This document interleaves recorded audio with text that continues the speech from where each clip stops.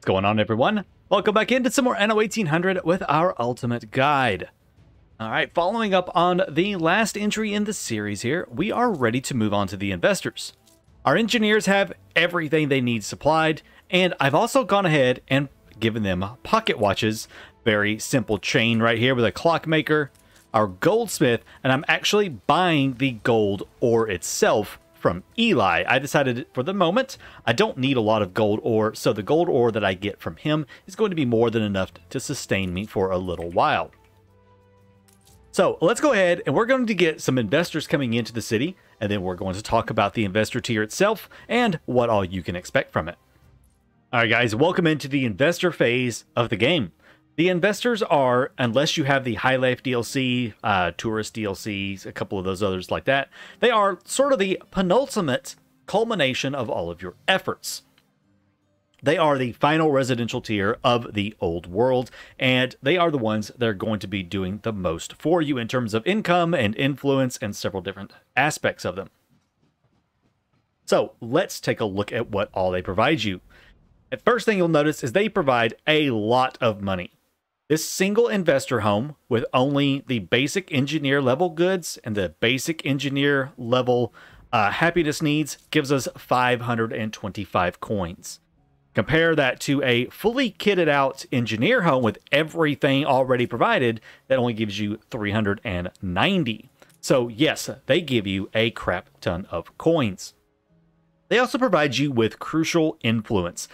Every investor home on high influence, that's normal difficulty, gives you +3 influence per home. This is not a ticking resource that ticks up over time. It is just a flat amount that gets added into your resource influence resource pool. If you're on advanced difficulty, it is +2 influence, and if you're on expert difficulty, it is +1 influence.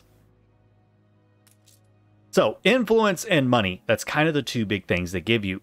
They also unlock several different things that you'll be building. The first is the World's Fair. It is a fairly expensive construct. It does cost 300,000 coins to place down the initial foundation and quite a few building materials.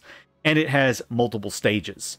This is the first monument that you get access to in the investor tier. There are other monuments you can build if you have DLCs, such as the airship hangar in the Arctic. The tourists have the Eiffel Tower. Sorry, the Iron Tower. Boop.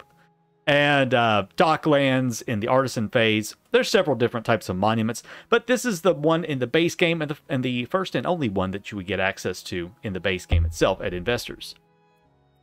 If you have the Seat of Power DLC, you'll also get access to the Palace, which is an extraordinarily expensive building. 5,000 maintenance and 1 million construction cost. And with the Arctic is when you finally unlock gas-fired power plants here. But we're not going to be covering this DLC stuff right now. We're just going to be talking about base game stuff. So what should you do about the World's Fair? Don't build it right now, okay? Do not place the foundations immediately. And why is that? Well, you need 5,000 investors in order to complete the World's Fair. That is the final stage of the World's Fair, needs 5,000 investors. If you don't have those 5,000 investors and you start construction on the World's Fair foundations, and then you have to wait and it pauses construction and you can't restart construction on it, you'll actually get a negative newspaper article that lowers island happiness because the World's Fair has been stalled. So I would not recommend building this thing until you have 5,000 investors, then place it and go through all the stages immediately. So do not place this thing just yet. Now you'll notice I have champagne turned off. That is because while you're playing, you're probably going to be getting harvest festivals. Harvest festivals will give you champagne as an extra product from different crop farms. I do have it turned off right now because I don't want them to use the champagne until I have champagne going. We also have cigars and chocolate, so as you level up your engineers, you'll probably want to go in and turn these things off. That way they don't take any of it. We don't have chocolate at the moment over here. There's my chocolate. Wrong tab. Yeah, I'm going to turn off all three of these right here. That way, as we are leveling up and increasing our investors, they don't consume the stock that is currently in the warehouse until I have more coming in. I don't want them to get it and then lose access to it, because at that point we might get a negative newspaper article, our income will go all over the place, and we don't want those things. So be sure to turn these off if you've had harvest festivals and you have some of these goods in storage. Now, the first thing the investors are going to want is champagne. Champagne is a relatively easy production chain to take care of. The champagne cellar itself does supply quite a few investors. You'll likely only need one for a little while. I would recommend building this on your wherever your island is that has all of your electricity and production. Mine is over here, so I'm going to place this guy right there. The only problem with champagne comes in the form of vineyards. One electrified champagne cellar needs 8 vineyards. Okay, it does need a lot of vineyards. Now, of course, if you have access to the Bright Harvest DLC, you can put tractors on these and bump that down to about 3. It doesn't work out to an exact number. 3 is slight overproduction, but you can get away with having 3 vineyards, which will give you some extra grapes to supply the one champagne cellar. It also needs a little bit of glass. Again, definitely recommend having your glass makers improved by electricity to supply all this kind of stuff, as well as your sand mines. So you'll get the champagne up and running, and then mostly it's just a matter of upgrading a little at a time, keeping a check on all of your other consumer goods, and making sure that you have everything supplied that you need. Investors, remember, only need the engineer level goods, so they only need spectacles or glasses and up. They won't need, things like fur coats, rum, sewing machines, canned goods, and so on.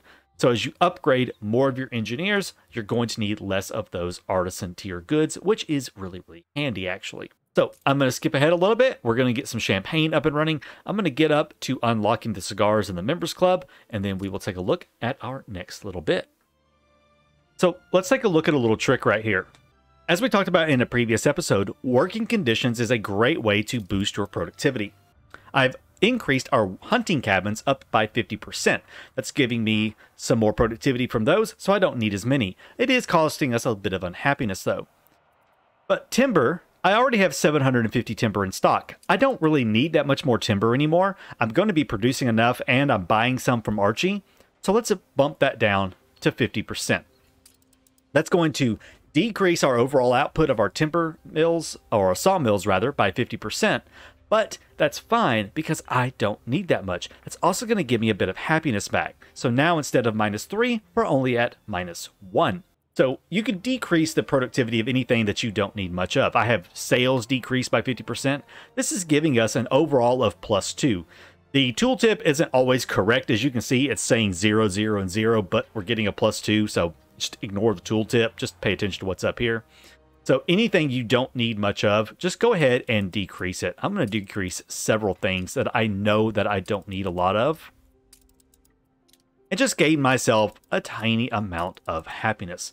If you are the kind of person that is really obsessed with having your supply and demand bars in the statistics screen absolutely balanced, you can micromanage the absolute crap out of these working conditions right here to have absolutely no overproduction at all possible, and just keep playing with this. This is like a min-maxer's dream right here on these working conditions. Of course, obviously, the other big benefit is you're doing less, you're producing less goods, you don't need as much. Since my sail makers are working at 50% capacity, I don't need as much wool. Since the windows are working at 50% capacity, I don't need as much glass, and so on. So anything you decrease the working conditions of, you don't need as much input, which frees it up for other industries. Motor assembly lines, I don't need a lot of motors, so I can take that down by 50% and save myself quite a bit of product right there. So use those working conditions to your favor, increase and decrease as needed. I usually just do them by a flat 50 or 25%. I don't really micromanage it, but if that's something you want to do, go for it and see how well balanced you can make everything. All right, guys, we have our grapes up and running, and math is not my strong suit. As most of you know, it actually only takes 2 vineyards with tractors on it to supply 1 electrified wine cellar. But you know what? Hey, what's a little extra when you have enough money to supply it all? Who cares? So yeah, we've got both of these up and running. So let's talk tractors real quick from the Bright Harvest DLC, since these are the first time we have them up and running on our farms. Tractors work similar to silos from the farmer stage, except they increase productivity by 200% instead of 100%. You still get an extra good every third cycle, and they decrease workforce needed by 50%. Really, really strong stuff right here. So this makes these guys work at 300% plus the one every third cycle. So an effective 400% roughly, give or take a few percentages. Really, really nice right there. The tractor sheds rather, do need 20 steel beams and 10 steam motors to be constructed. And the fuel station, this lovely little guy right here, of course, all this is found under the engineer tab, under the fuel production chain. The fuel station only needs a single oil well. This is an oil well. A lot of people get confused. They think this is like something with it. No, this is the refinery. You just need one single oil well. So on this island I here of 4 oil springs, I only need 1 for the fuel station. The other 3 could be for power plants, or a power plant rather. So 1 fuel station needs 1 oil well, and 1 fuel station can supply 20 tractor sheds. Okay, really, really strong. 20 tractor sheds is a lot. That's a lot of boosted farms. It really, really cuts down on the number of farms that you have to have overall. So we're going to get those grapes going back. We do have the champagne cellar up and running, kicking out some champagne for our lovely, lovely investors. And from here, it's just a matter of expansion. You keep upgrading a little at a time, getting all of your stuff unlocked. 750 investors needed for cigars, 1750 for chocolate, and then 5,000 finally for the steamed carriages. Under happiness, we have the members club at 750, jewelry at 1750, and gramophones at 3,000. There is no 5,000 unlock for any sort of happiness goods for the investors. 3,000 is the last unlock right there. Now, while you're expanding your investors, don't forget to keep a check on your consumption of everything. The investors do consume so much of everything. The engineers have a fairly high consumption rate as it is, and the investors, it just keeps getting worse with those engineer tier goods, especially coffee. Anyone who is anyone is going to tell you that coffee is an absolute nightmare to keep supplied. Our coffee need right now is up to 7 per minute. Again, don't forget, we're getting about, what is it right now? So right now we're getting 6 per minute from Kahina. We're at the late game since we're in the engineer phase. That gives us 6 per minute on her restock. So 6 per minute from her, plus we're getting, let's see, how much am I making right here? I'm making 4 per minute. So we're making a total of 10 per minute on the coffee from both purchases and from production ourselves. So it's enough for just a little bit longer. But don't forget to keep up with everything. Especially that coffee, like I said, but everything else as well. The engineer stuff is in high consumption by the investors, and you're going to need a lot of it. Now, I have gone ahead and expanded our investor population out and unlocked everything except for the gramophones and the steam carriages at 5,000. So now we have chocolate and cigars unlocked. Now, similar to what we did with the coffee, we're going to supply at least the chocolate from Madame Kahina. We don't need much chocolate right now. If we go in and we take a look how much we need. I have it turned off. I got to turn it on to see it. Whoopsie. There we go. We need 2 per minute. That's not bad at all. She supplies 6 per minute. So that should be all we have to have. I do already have my trade route set up to buy the chocolate, buying 50 chocolate out of pop at only 76 coins each. So that's going to be enough right there to last us quite a while on the chocolate until I have our obreros expanded and we can produce that ourselves. So I'm going to go ahead and unlock that and let them start consuming it. Now, cigars are a little different story. Cigars, as you can see, are insanely expensive. They cost 2,000 per ton. Not going to be buying cigars from Madame Kahina. That's just too much money. The 200 is a little cutting it. We're not going to go up to 2,000 for it. I think that's a little bit much. So instead, what we're going to do is we are going to pop over to the New World now. And we are going to expand our obrero population and get ourselves up to the amount that we need to unlock the cigars, which is 1,000 obreros. So again, we're going to have to shift our focus to another region for a while. The old world is perfectly fine. It has everything running smoothly. Everything is coming in. We're not short of any goods. So I am comfortable leaving that region behind to come to the new world for a little while and work on this. If your old world region is not stable, you get it stabilized before you leave.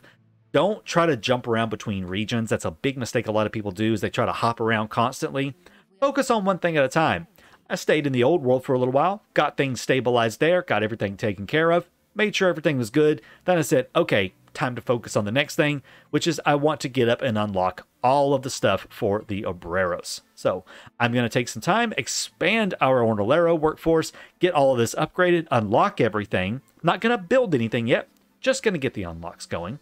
And then we will take a look and see what we have to do next. All right, so we have gotten up to having the cigars unlocked. So this is where my first little bit of tricks and stuff will come from. With cigars, I do not like making the wood veneers here in this region. The reasoning is kind of the similar one for everything else I've talked about in this region, especially like the brick factories. Space and workforce. You need 100 obreros to work a marquetry workshop in the New World. Now, again, if you're playing with items and things like that in trade unions, or importing stuff from docklands, or however you're doing it, there's lots of different ways to get wood veneers. Go ahead and do that. But if you're trying to produce them yourself, I would not produce them directly here in this region, because you need those precious, precious obreros for things such as the cigar factories and later on the stuff for chocolate factories. You can produce these in the old world faster because you can electrify them, so you'll get more from them. So what I would recommend doing is setting these up in the old world, electrify them, and then the route that you're going to use to bring the cigars to your island in the old world, have them pick up wood veneers and bring them back for processing into the cigar factory here. That way you're getting a little more use out of it and you're not wasting any space in this region on the marquetry workshops. So I'm going to show you what I think is the first instance where you should always have a cargo ship running. And that is a very particular trade route. I'm going to take this guy right here, our very first cargo ship, and he's not going to be running anything for us. What I'm going to have him do is buy everything from her. She sells 6 different goods that are all very useful.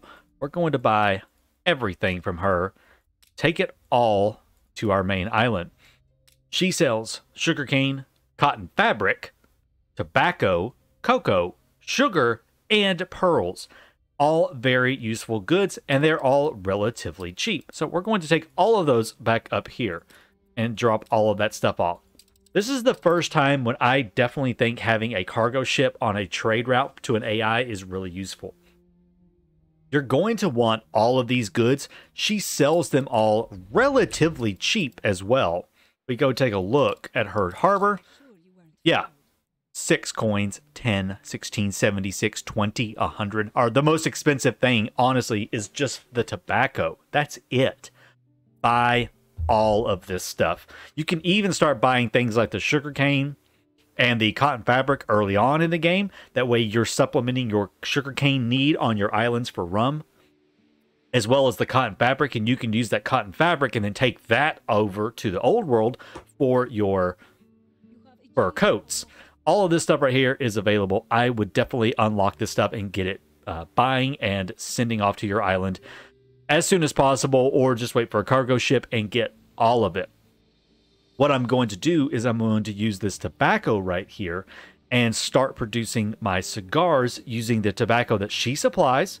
Plus, we're going to get some tobacco farms set up over here on this island right here and ship it back over here to Pombo and start making the cigars with a combination of what she sells and what we produce. All right, we got everything up and running for this. We've got 3 tobacco farms or tobacco plantations right here. We do have a small one. He's not here yet. A schooner that is coming down to move the tobacco from this island over here to Pombo, our main island. Of course, we have our cargo ship down here. He's getting ready to go and buy all of the goodies. If I can speed the game up, he's getting ready to come down and buy all the goodies down here to start bringing those down. And last but not least, we do have a new route.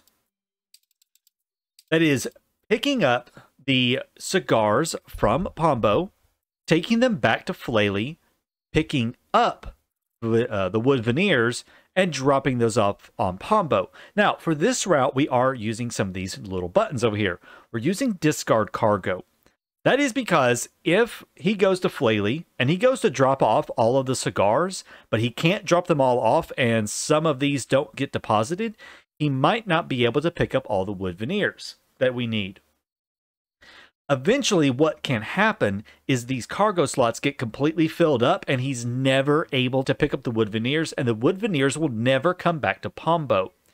So what we want to do is tell it to discard cargo and dump the cigars overboard so I can pick up wood veneers and there is no stop in the route. Now, some people prefer wait to unload. That's perfectly fine if you want to use it. The only problem with wait to unload is the trading ship will sit at the pier and literally wait. And it can take a long time. If you are not consuming very many, then it's going to take... So, let's see. Let's take some math for an example here. If I have 100 tons of cigars sitting on the ship that need to be unloaded, and he can only unload 25... So we have 75 left to be unloaded, but they're only consuming 5 per minute. Okay, if they're only consuming 5 per minute, that is 15 minutes. That's 15 minutes of sitting at a pier doing nothing. In the meantime, you may run out of marquetry workshop items, the wood veneers, on Pombo. So I don't recommend using wait to unload. You're tying up piers for no reason. The more wait to unload you have, the more piers that you need in order to satisfy that. I don't recommend using it. I like my trade routes moving continuously. Now, alternatively, what you could do with this route is go to, let's say, the old world. Who's someone nearby? We could go right here. And we could make this a little more complicated, okay? We could unload there, tell it to go and unload here, go back to Flaley, then load these, and then they'll go back and unload those up here. This is an alternative way of doing it. In this case, he's going to drop off everything he can there, then he'll go to the Emporium, sell the excess, then go back to Flaley, pick up those wood veneers, and then go and drop them off at Pombo, and then he can either discard cargo, or we could have another ship coming to pick up the excess wood, any excess wood veneers on Pombo and selling them somewhere else, or you can make this thing even more complicated, have him go to another island. You get the point. Okay, you get the point. There's lots of different things you could do with it. For my purposes, I don't like doing that. I'm just going to tell him to pick these up, drop them off, use discard cargo. It's nice, it's clean, it's easy, it's done. I don't have to do anything crazy with it. That gets the cigars all up and running. I'll have all my cigars coming in and everything will be lovely. And I'm going to be really, really happy. All right, and that is it for me today, guys. I hope this video helped you out a little bit, showed you how to get through that early investor stage, gave you a few tips and tricks along the way to succeed with all of that. As you can see, we're making a ton of money right now, doing pretty well. Of course, not a ton, comparable to some things. Later on, you'll make a lot more. But of course, our population is still rather low. We're only at 12,000 global population. So we have not done a lot of population expansion. We've been pretty minimal with it and still succeeded and done very well for ourselves. With that, guys, thank you so much for watching. I hope this video was awesome for you. If it was, be sure to leave me a like and a comment down below. I'll see you in the next one, where we are going to kind of go through and finish up the investor phase and get the World's Fair completed and talk about a few more tips and tricks to get you through the base stuff, and then we'll be moving on to more advanced things later on. Until then, take care.